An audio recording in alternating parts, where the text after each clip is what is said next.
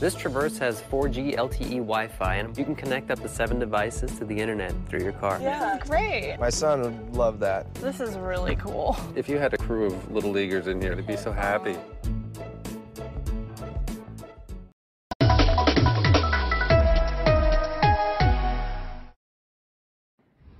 When did you realize that you didn't have a left eye?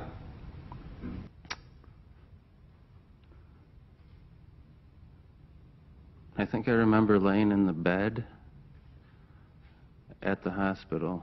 I know I remember laying in the bed at the hospital, and I felt a lump in my cheek, and I had asked someone if that was my eye.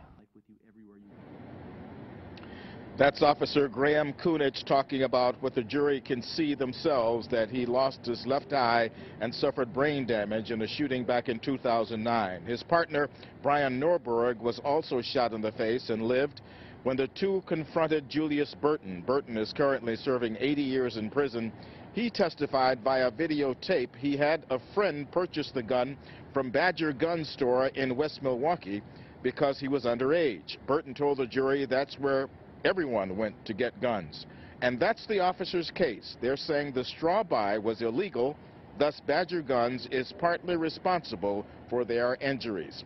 Graham Kunich is now currently on duty disability retirement, while Officer Norberg remains an active member of MPD assigned to the Neighborhood Task Force. The trial continues tomorrow morning at 8:30 here at the county courthouse. Reporting live tonight, Mike Anderson, WISN 12 News.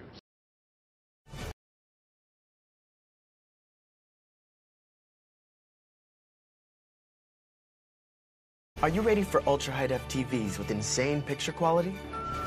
You tell me. Go! Ready for vivid, true color? It's ready. Ready for 4 times the resolution? Are you ready, baby? Yeah, baby!